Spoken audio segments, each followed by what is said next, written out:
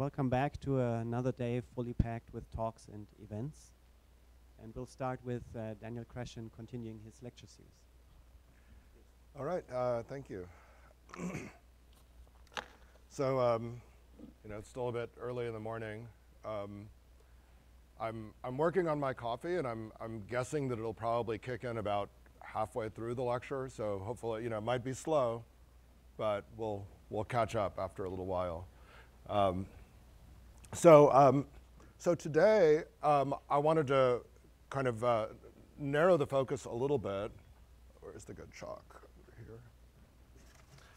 Over here. So last time we talked about kind of an assortment of different kind of ways of measuring kind of complexity of Galois cohomology. We talked about cohomological dimension, Diophantine dimension. We talked about symbol length. We talked about these things. Today, I want to focus on one particular one that's been, I think, one of the kind of most highlighted directions of inquiry in recent years, and that's the period index problem.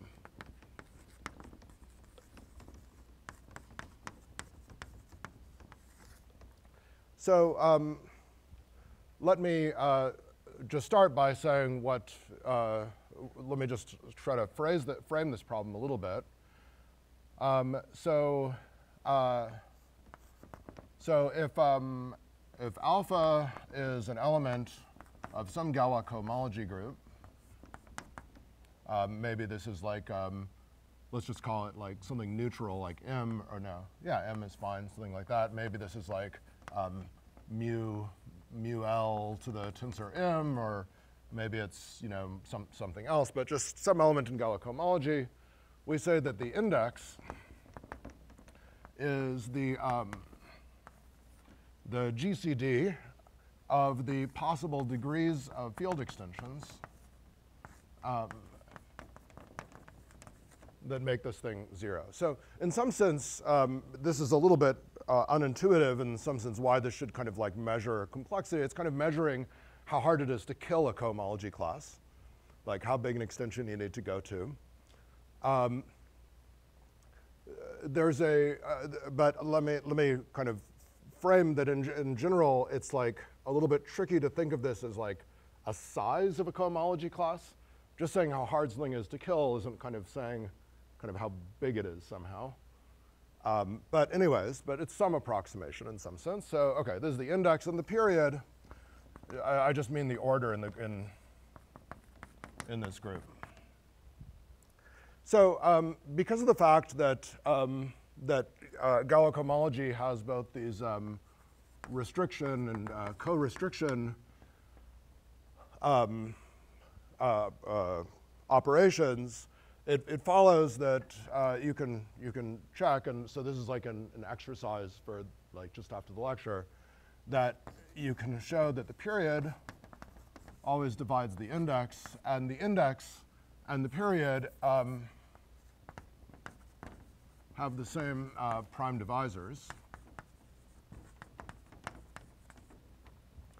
And because they have the same prime divisors, that tells you that the index is also going to divide some power of the period. So you kind of think about the period as the kind of like obvious information about the cohomology class, and the index as a bit more subtle.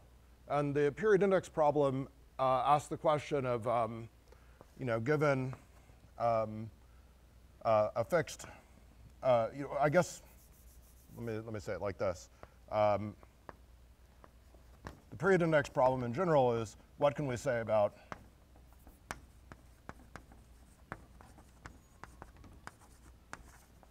the n in this exponent? How much bigger is it possible for the index to be than the period? Okay, so so let me try to frame this problem a little bit more carefully. So the case of interest for us, we're going to imagine, is some like twisted roots of unity, because these are just the kinds of things that kind of often come up. Maybe I should say, just as a matter of orientation, and also to kind of query the wisdom of the audience, like, okay, so in principle, you know, one might consider like these groups for arbitrary m and n and L and all that. But in practice, some of these come up in nature more often than others. So in fact, as I mentioned before, if you look at the case where m is equal to n, then this stuff is identified via Bloch-Kato, norm residue isomorphism theorem, as we are supposed to say, with the Milnor K-theory mod L. And so this is kind of like one very natural group that comes up, the case where m is equal to n. It's also true that in kind of like various circumstances, the twist kind of like one below naturally comes up. So for example, the torsion part of the Brouwer group is that for n equals 2.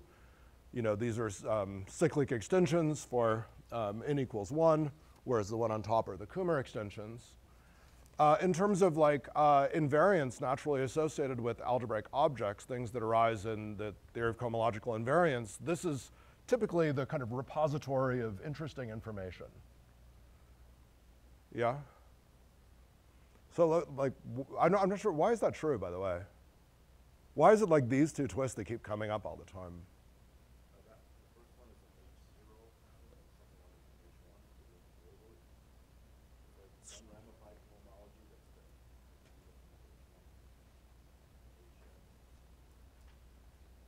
What do you mean by H1, though? I'm kind of confused. That's the first obstruction. You look at that's the first one after the specific cohomology. Exactly, right? So like, okay, so let me translate. So this is what I hear when you say that. What I hear is like, this is the natural one, yeah, and this is the error term. Yeah. Right. Okay. So that, but okay, I mean, okay, but I don't know. But on the other hand, like, I mean, I don't know. Like Anne, Nikita, I mean, doesn't, I don't think that sounds natural from our perspective, right? Is that the error term? That's like the interesting part. Right. That's, I mean, it's Kato homology. Yeah. When you compare the mod L motivic homology with mod L Kato homology, that's the first one where the Kato homology is there and the motivic homology isn't. Yes, that's true. That's true. Yeah. Okay. No, I think that's totally valid. I think that's totally valid. Yeah. Right. But it's some I guess some moral reason from some perspective why it comes up, right? I mean, why it should naturally come up. Okay. Anyway, sorry. I was just curious about that because it always bugs me, and I figured I would ask people, so it would bug them too. Okay. So in practice, these are the things that come up. Let me make this absolutely horrible definition. So for a field F, we're going to call the splitting dimension at L with respect to n and m of F,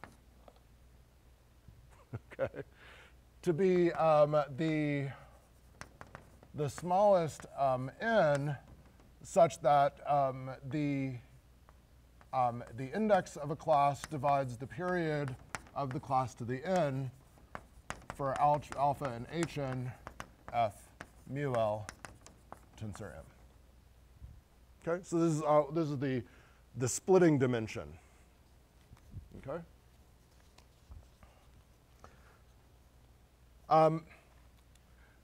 Now, this splitting dimension doesn't necessarily have like a lot of nice properties that we would want. It's a little bit useful to not just consider cohomology classes over the original field, but also over finite extensions. So we can kind of add a letter and call this the stable splitting dimension.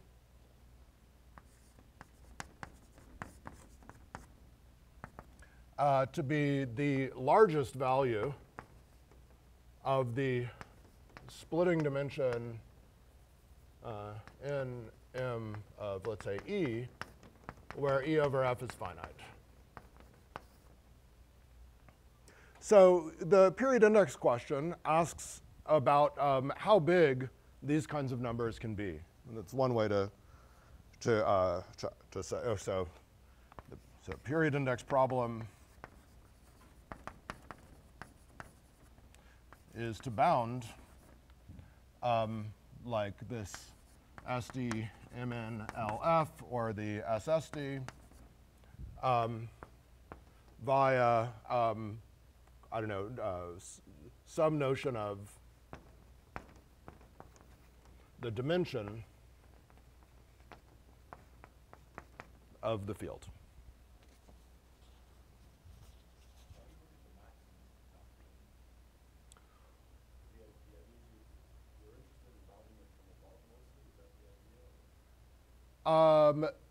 So we want to know, like, what's the worst possible thing that can happen?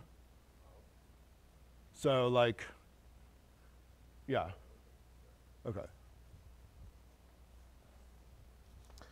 Yeah, so, okay, so we can kind of make a couple of simplifications right off the bat. Basically, by, like, Chinese remainder theorem, you can just check that the stable splitting dimension, let's say L in MF, is no more, so let's see, this is no more than the maximum of the stable splitting dimension in MP F, where P divides L as a prime. So you can't do this with SD, but with SSD you can do this, so it's a little bit nicer.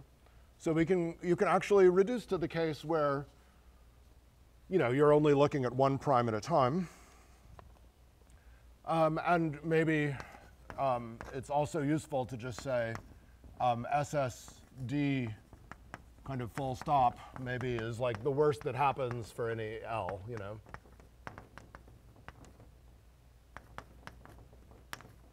So, you know, okay, which is then, you know, really just the same as the maximum over primes. Okay, so now let me now tell you. I'm sorry. There's another thing that we could mention, which is that you can also show that SSD P and M of F doesn't depend on M. So once you're down to a prime, basically throwing in like roots of unity and kind of getting rid of that twist doesn't hurt you. So from that perspective, we might as well talk about like SSD upper NP of F, or if we were doing a maximum, we could just talk about SSD N of F as the maximum of those. Okay, so anyways, the proof of all these things is an exercise. Like, you know, literally, if you stay too long, right? Okay. So, okay, so what do we know about these numbers? So again, this is some way of kind of bounding the complexity of a cohomology class. Yeah. So what do we know about these? So let me give you like a really like stupid thing, which is like H1 n equals 1, SSD in H1. So this is how big, you know, how hard is it to like, you know, to split something like this or to split something like Z mod L. Well, what is these are like cyclic extensions and Kummer extensions.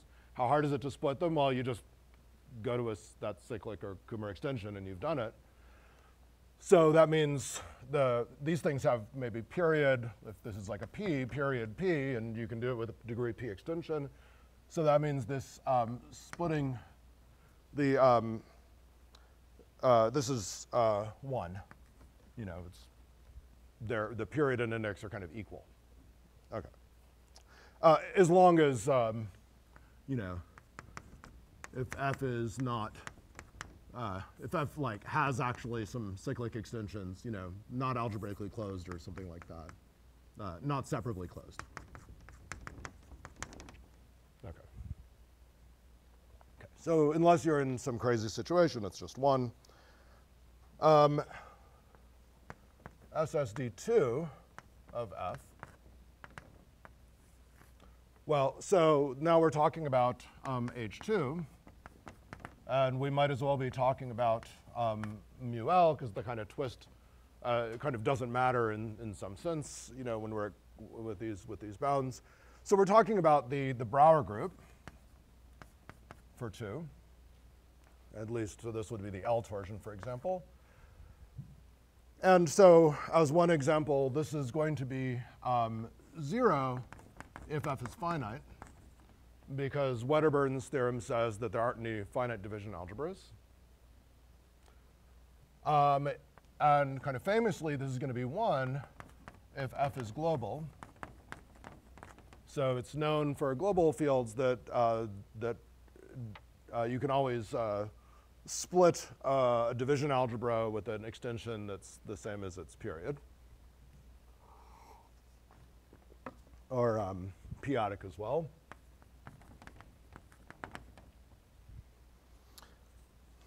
Okay. And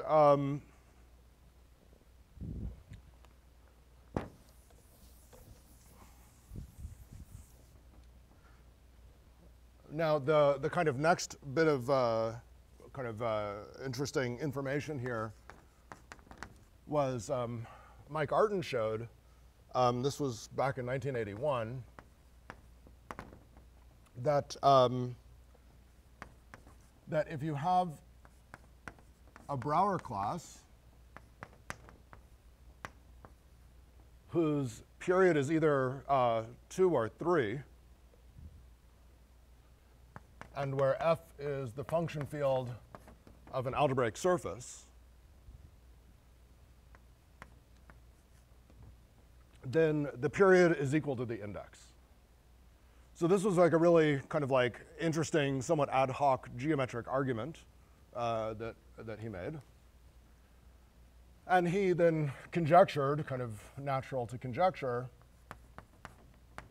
that maybe these guys, for such a field, you always have period equal to index.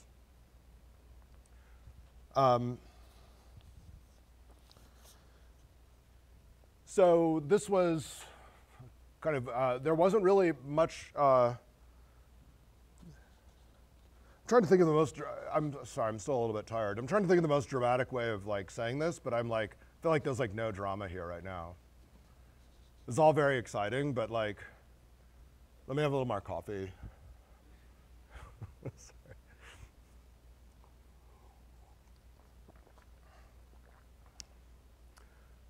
Yeah.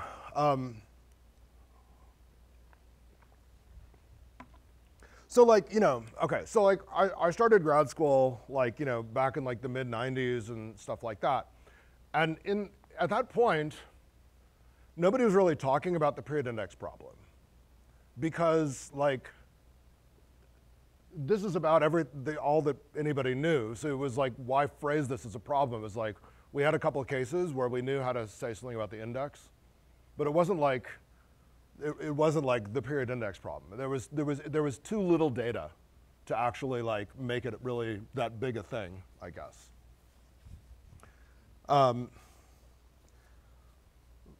Probably if you'd said period index, people would have thought you were talking about like genus 1 curves or something like that, because there was like a lot of period index action over there historically. But like,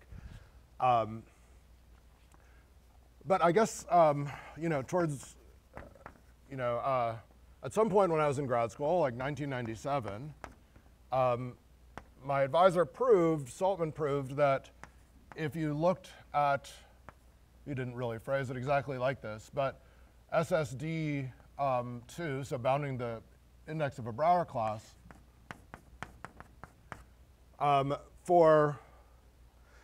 basically nothing was known, like no interesting results were known outside of these cases, right? So he was able to show that this thing was 2. So in other words, you're looking at a p-adic curve, you add an indeterminate, and it goes up by 1.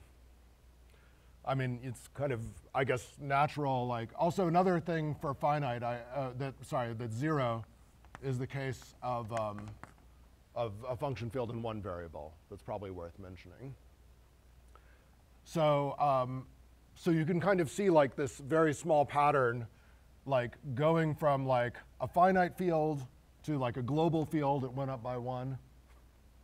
Going from like C of x to like a surface, we believe it goes up from 0 to 1. Going from a p-adic field to a curve over a p-adic field, it went up by 1.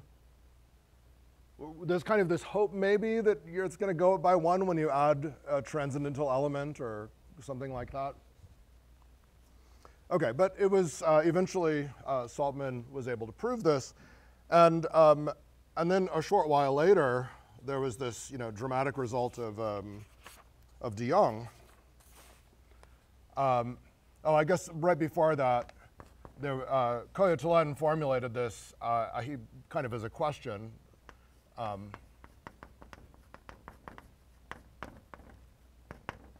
So this was, I think, around 2001, maybe. He said, well, based on this very little evidence, but maybe SSD for a function field should be the dimension of x minus 1. In fact, it's not so crazy to posit something like that, because on the one hand, you can at least try to write down classes and see how bad they can look, how big of an index you can construct. And what you can show is that you can come up with classes in H2 that have index that's this big, right? So, so for a surface, you can certainly come up with things with period equals index. On a threefold, you can write down things where the index is the square of the period, et cetera. The real question is, how do you know that that's like the best you can do, that things don't get worse than that? Right. So just based on the fact that we have evidence that you can get this bad and no worse, that anybody can construct, he formulated this question, which kind of put a little more context into that. And then this question of Artin was then proved in 2002 by de Jong. So he showed that SSD2 of a complex surface was actually 1. The interesting thing about this, and I'll maybe say a bit towards the end, I mean, I should have given an outline or something like that. Okay, so here's what I'm going to do today. Okay, so what I want to do is take kind of a survey of kind of the kinds of things that we know so far about period index for the Brouwer group. I want to give just an overview of the kinds of methods that have gone into it, because they've come from a lot of different places. And then I'll focus on one method at the end, start to introduce it because it's just the one I know best, and then talk mostly about that and applying it to higher cohomology next time. So,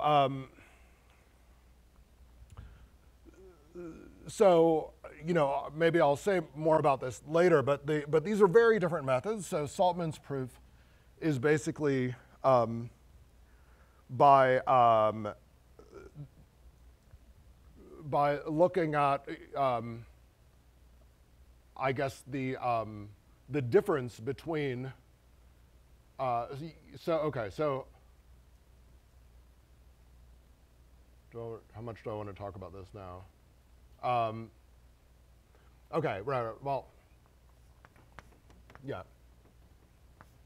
So on the one hand, you can look at the H2 of something like this. So this is this is some curve, function field of a curve over this p-adic field. But you can think of it as the function field of some model, let's say over like ZP or something like that. And so there's a question of like, what's the difference between looking at, let's say, the étale cohomology of this model and the Galois cohomology of the function field, which is also the étale cohomology of the function field, right? Saltman's proof basically studies this by looking at the obstructions for classes coming from here, the so-called ramification, which is like if you have a class here, what kind of tells you what prevents it from coming from here. In the case of QP, you can show that this map actually turns out to be the 0 map, and so it's kind of like there's kind of not much going on over here, actually. But in contrast, in the de Jong situation, you have the function field of the surface and then the cohomology of the surface. He reduces to the case where it comes entirely from the cohomology of the surface and uses geometric methods. So in some sense, like these are very like kind of perpendicular approaches. Okay.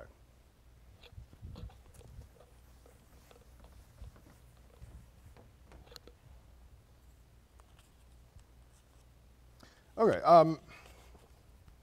The next kind of chronological target involves these things which we now call semi-global fields. And like, don't ask me why they're called semi-global fields. Just, I was there at the time, but don't ask me. Okay. Okay, so a semi-global field really is just a field of the form, let's say, k of x, function field where x over k is a curve, and k is a complete discretely valued field. So it's just some animal like that. Very, very general, really. These are the kind of motivating example is something like this.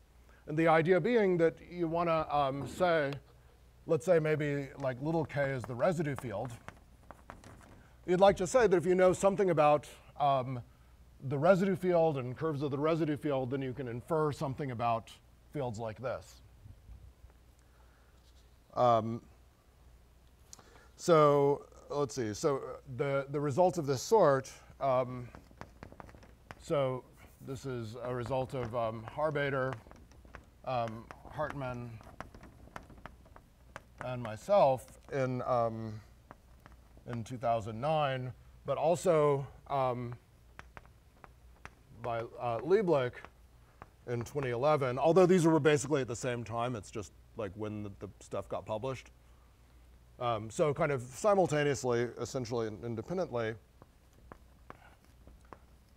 this for a field like this,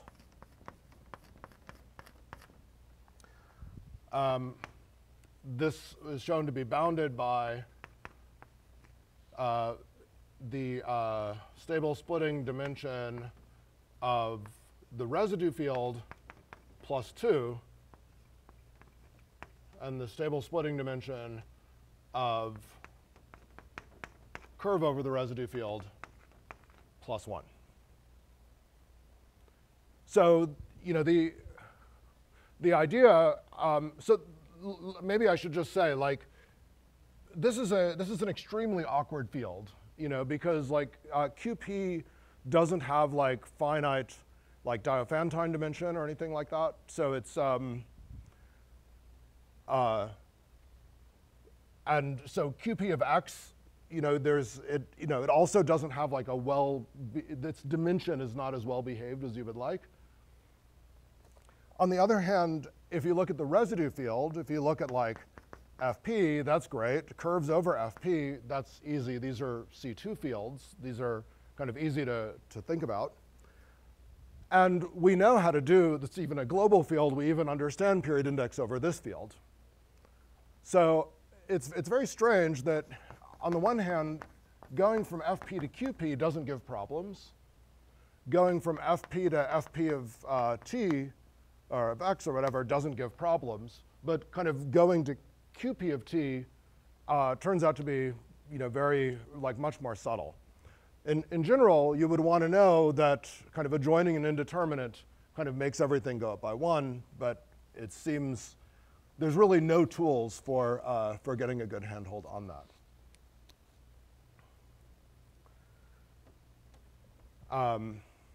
Okay. So I would say still the kind of holy grail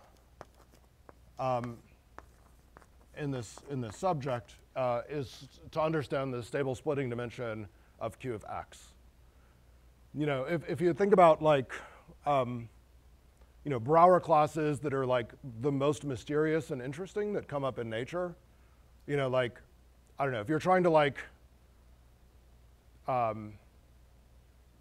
if you're trying to get somebody interested in a conversation, in a math department, right? You should say something like Tate-Shafarevich group, right? And that maybe people are oh yes, non-trivial, subtle, interesting, right? And so so it turns out that the Tate-Shafarevich group is in some sense controlled by the Brouwer group of a model of a curve over a number field. So when you're asking about how well do you understand kind of the bad behavior of Brouwer classes over curves over number fields,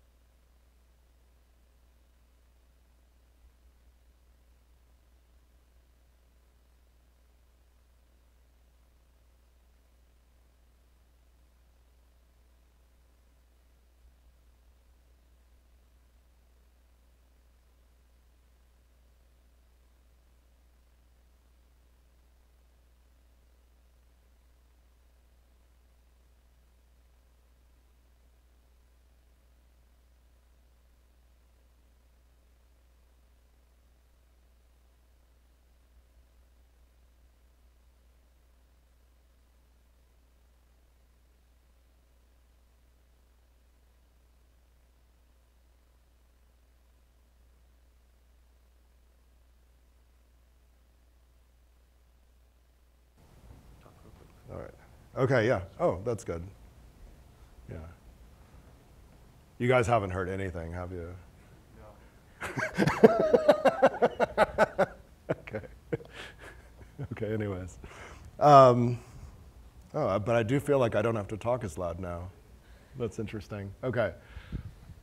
Here's my conjecture. Stable splitting dimension is bounded by the dimension of f minus 1. If it happens to have like finite Diophantine dimension, that would be this, but you know. Choose n minus 1.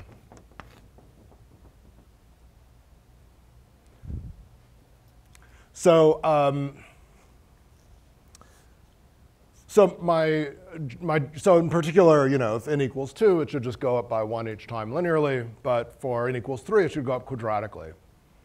So my justification for this conjecture, this is the reason that I don't really want to blame anybody else for it. I had this kind of like numerology reason for this, and it was based on some like examples that I thought like, you know, surely nobody can split this quadratic form with an extension that's smaller than blah, blah, blah, or whatever, you know. And I explained this to my student, Saurabh Gosavi at the time, who then came in the next week and said, oh, actually, I can split it with smaller extensions.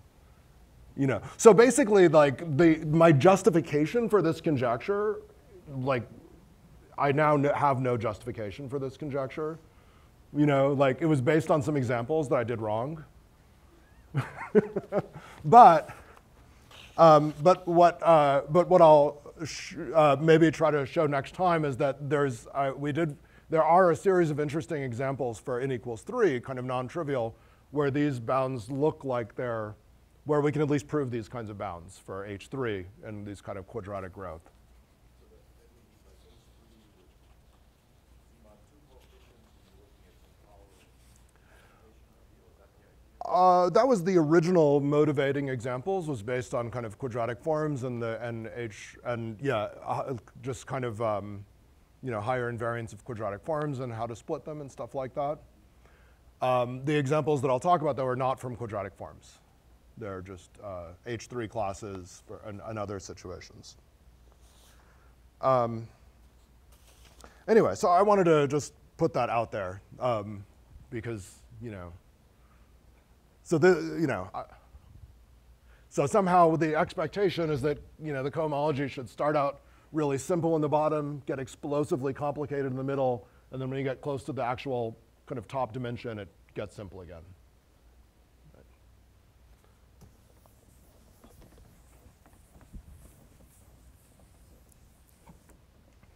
All right. So what I'm going to do now for, I guess I have 15 minutes, right? Until 9:30? Yeah? OK. I'm just going to give like a brief overview of some of the methods. And I'm going to focus now mostly on the methods that I'm not going to talk about tomorrow. So the first method, the one that Saltman used, is ramification. It goes, the idea is something like this. If x is some regular, I don't know, integral scheme, and let me just, you know, so all this stuff you can kind of do analogous things in kind of bad characteristic, but I'm talking about Galois cohomology and not the kind of like, I don't know, Durham-Witt kind of analog stuff. But there is such things. I'm just not talking about them. So I'm going to assume that, that L is some invertible guy.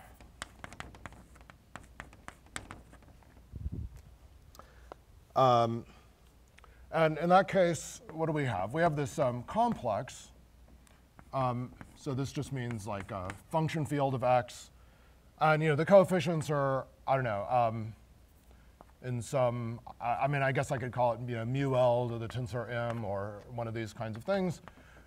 There's a, what some people call residue, others call ramification map, that goes to the sum over the codimension 1 points of the n minus first cohomology of the residue fields at the points now you're twisted one less time, minus 1. And this comes from the Galois cohomology. OK. This doesn't have to be exact, but it's at least a complex, which is exact in various particular circumstances, in certain situations. You think about it as like, so I mean, there's a few ways of kind of like thinking about this, about like kind of what's going on over here, which is kind of like a Gersten flavor thing, is this is kind of like the E1 page of a spectral sequence that's computing this stuff. And so this is kind of like the first problem that you might have coming from global things. And then there's kind of like further problems down there. But this is kind of like the first approximation of your problems. But in various cases, like this is all you have to look at, so to speak, right? So for example, so if you have x over k dimension d, k finite, and n is d plus 1, then this is exact. So this is this was kind of like a conjecture of Kato that he proved for n equals 3. And it was eventually proved by Kurtz and Saito 2011 or so. Yeah. So that's like a very kind of nice case that we know this is true. We know if n equals 2, if you're looking at the H2 stuff, and if you have, like, for example, x over k, variety over some field, then it's going to be exact. And then there are various other cases where we know it's exact. We expect that it's exact for x spec R, where R is local, regular local ring, I think. Do we expect that? I think we probably do. Well, if it's over a field, we know that it's true there. But I don't know. I mean, in general, I guess. OK. That's the conjecture. OK. Yeah. So no, right. That's exact. That is actually literally the conjecture. OK. Yes. Thank you. That's right. That is what we call Gersten's conjecture in this Bloch-Ogos world. OK. Yeah. Almost. OK, so so because it's exact for n equals 2, what that means is that if you want to study these Brouwer classes, for example, over this function field, then it comes down to kind of two factors: understanding the actual étale cohomology and understanding this ramification map. And this ramification map is very explicit and computable in many circumstances. And so essentially Saltman's method, as I alluded to, which is the case where x is some model of a curve over ZP, comes from the observation by Grothendieck that this is the zero map in that case. And so it's all about ramification, and you can actually compute the ramification. And so Saltman's method is you find some cover where when you kind of lift everything to that cover, all these ramification maps vanish. And then the Grothendieck stuff says there's nothing else happening. And then so that cover is your splitting. It's not a real cover, it's like a branched cover or something like that. But OK. The next method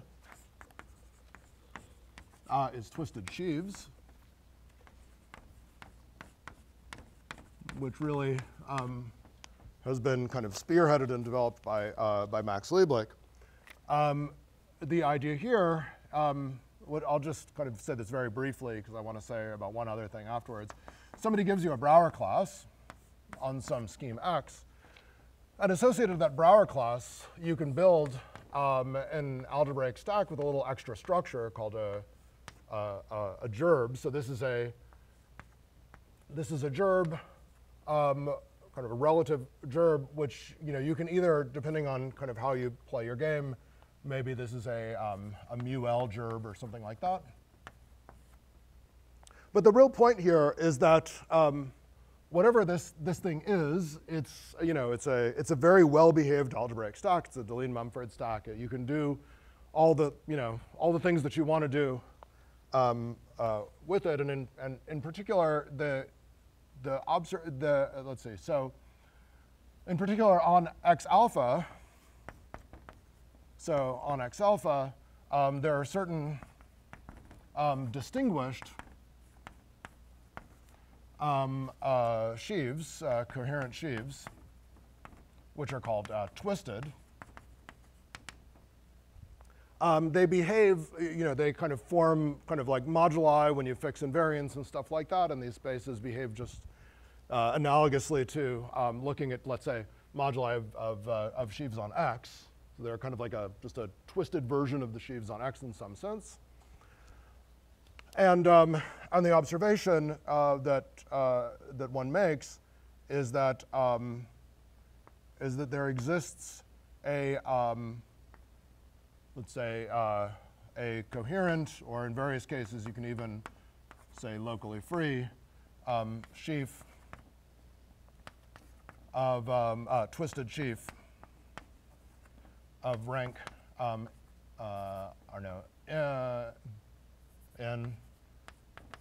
if and only if the index of alpha divides n.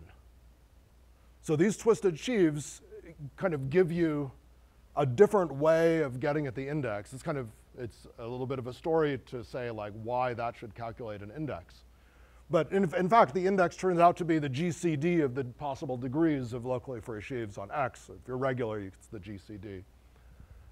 And so in particular, you can, how do you kind of prove that you have a certain index? You are just constructing one of these twisted sheaves. That's the way we approach this problem there. That's how Max kind of did a lot of his methods. And kind of one of my favorite examples of this is like, Max in his thesis gave a nice, really like streamlined proof of de Jong's theorem for surfaces using Graeber-Harris star to basically think of it as like finding points on varieties. And so what like okay, no, we can talk about that later. I'm not going to finish if it's really cool stuff. But anyways, okay.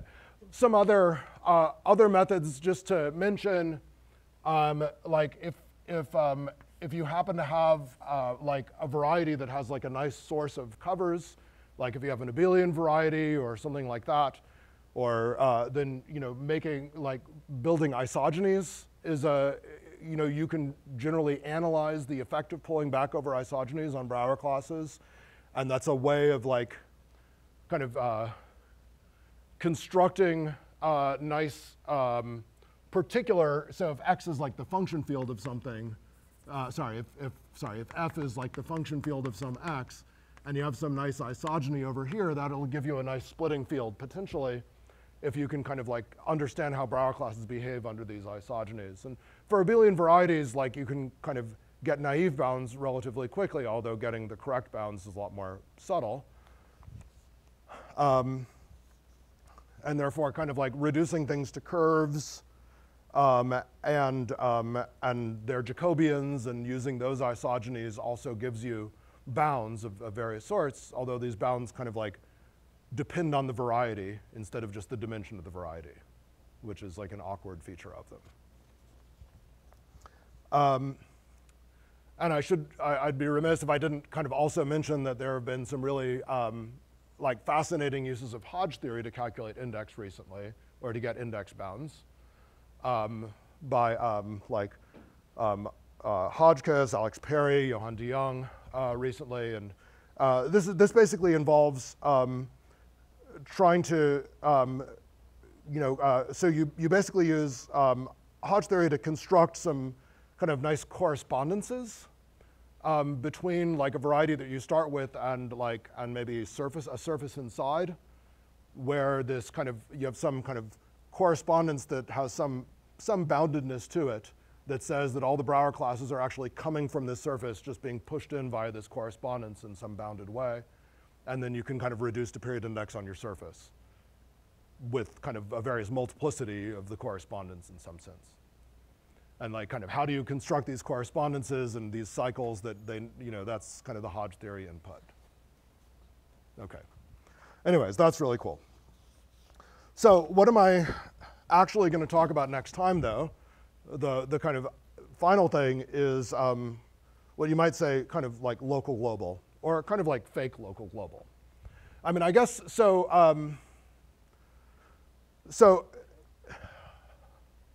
I find like kind of local global principles as they occur, say, in number theory is very spooky and kind of like, I never quite really understand why they work, right? I mean, like in some sense, like somebody gives you like Q and you look at all these QPs, okay? Like kind of think about it like geometrically, right? Q, the function field of your like line here, right? And then what are you looking at? You're looking at like these little infinitesimal neighborhoods of all these points. And like, why should they like fill up the, I mean, they don't fit together. They don't overlap. It's like very discrete information, right? The idea that you should be able to tie these things together and get something global is really weird, right? I mean, it is, to me, it's really weird. So I'm gonna talk about, so the principles that I'll mention tomorrow actually give you such local principles in different contexts, but morally they're coming from something that feels a little more like kind of like, I don't know, legitimate, like local, like kind of like just like a cover of a space, right? So like one would want to be able to like, yeah, so the analogy, I'm gonna, oh, okay. My talk just ended.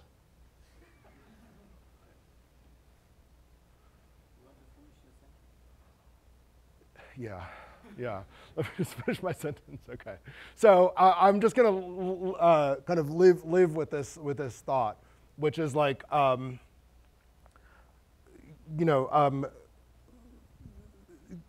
working with fields is really difficult to justify in terms of local global. Like kind of the traditional, like let's say computing like the class group or something with adelic stuff. You have like your Q, and then you have like your QPs. Or your ZPs. Your ZPs and you have your Q. And the Q is like the glue that like sticks the ZPs together. And so that actually makes sense, right? But if you wanted to like use that thought process to like glue together to get Q, that's just weird, right? Because you've erased your glue, right? On the other hand, in the kind of analytic setting, like even though like you can't use like Zariski local to like study a field because every Zariski patch has the same function field, but kind of meromorphic functions do kind of help you, right? Like they actually are different, and kind of global meromorphic, if you're in the Gaga sense, really are algebraic global functions. So like the idea of what I'm going to describe next time is a way of doing something that feels like this meromorphic patching, or is meant to, but for attacking kind of fields that are more like QPX. So we want to kind of morally use some sort of like p-adic topology to do something like meromorphic functions.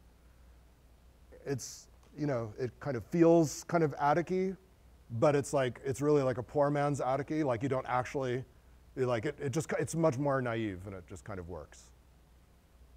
Okay, well, that's enough. Okay.